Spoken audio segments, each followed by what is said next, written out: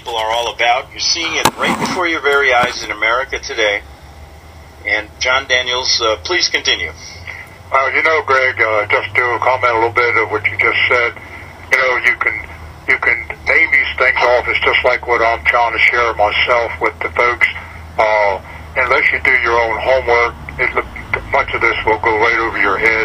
You can talk about all these regimes, and unless a person has experienced it, have been in the middle of it, and you understand the agony, the misery that these regimes have caused the common people, you know, it's a terrible, terrible thing, and the misery that is being brought on because of this system that wants to just create all the misery that they possibly can to terrify the people, to bring them into submission to this Luciferian system. And it's a terrible, terrible thing. And, you know, I just want to just very briefly... Last week, aid worker Kate Burton and her parents were kidnapped by a previously unknown militant group on a visit to a Gaza refugee camp. The group initially demanded Israel cease the bombardment of northern Gaza area declared off limits to Palestinians last week. The kidnapping prompted widespread calls throughout the Palestinian territories for the hostages' release. In the Philippines, a judge said today... I'm coming out of the little Greek restaurant. And what's sitting down here in the corner? Oh, Polizei. Just the Polizei there.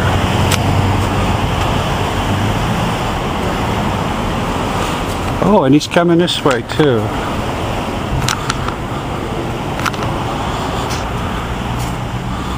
Let's see, 504. Yep, I'm filming you, fella.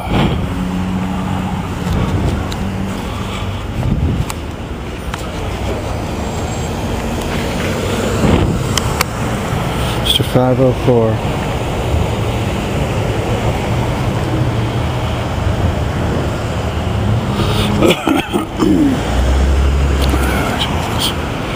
Can't get crosswalking. It was in the lead up to the invasion, the U.S. wanting to know and put pressure on these. There was just another cop just a second ago, 504, and this guy just came flying through. What is the difference between that kind of monitoring?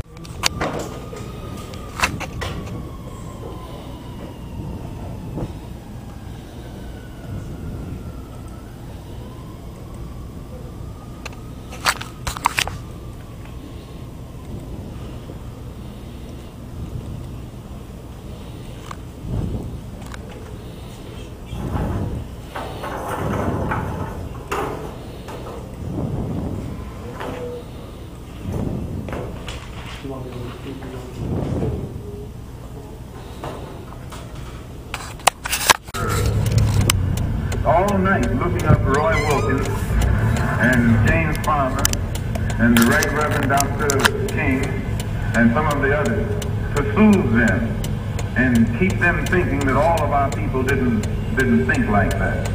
So it did contribute its part in the struggle. It made Roy Wilkins acceptable and honorable and responsible. And sometimes today I think he's forgotten what we've done for him.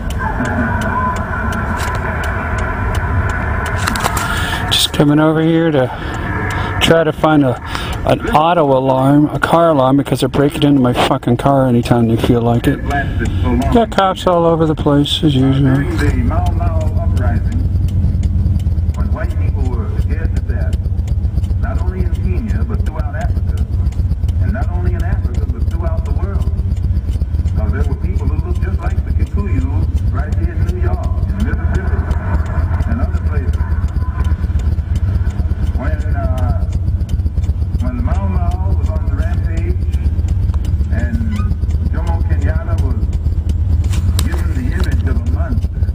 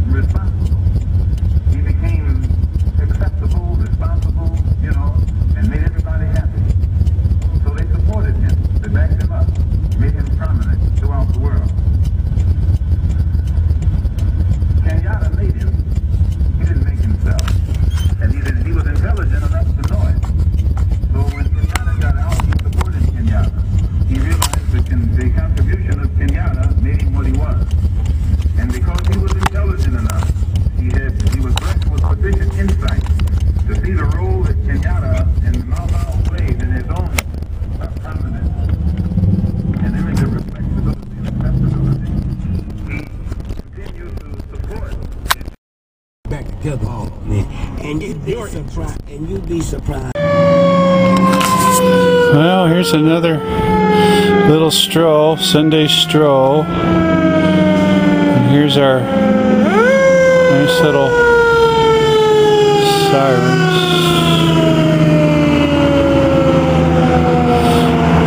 508 Suffolk Police. Jeez, isn't that a surprise?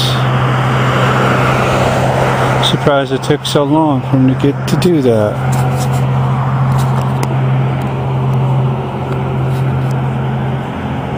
Jerks.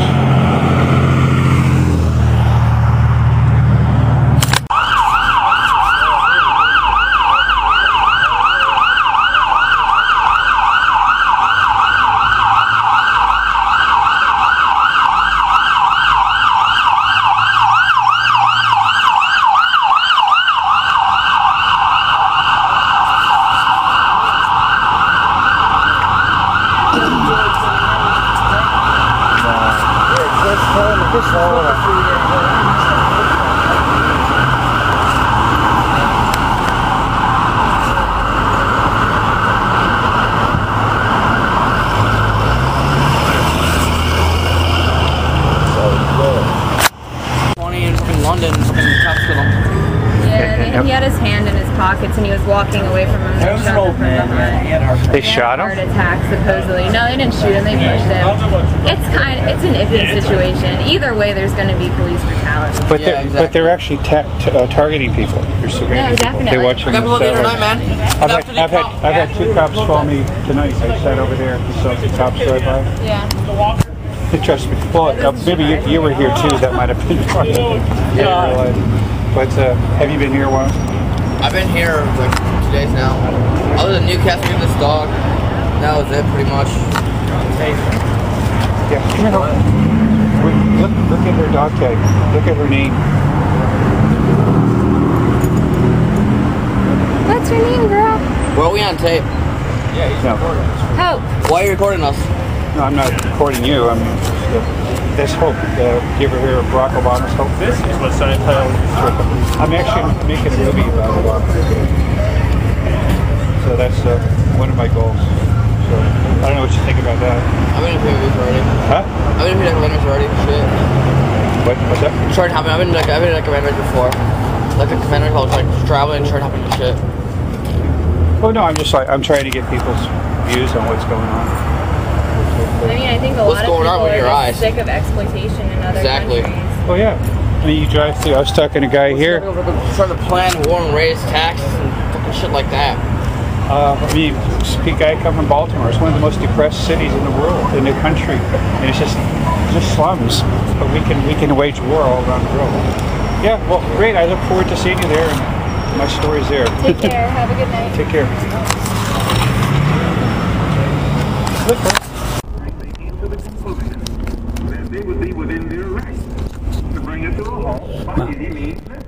Malcolm X.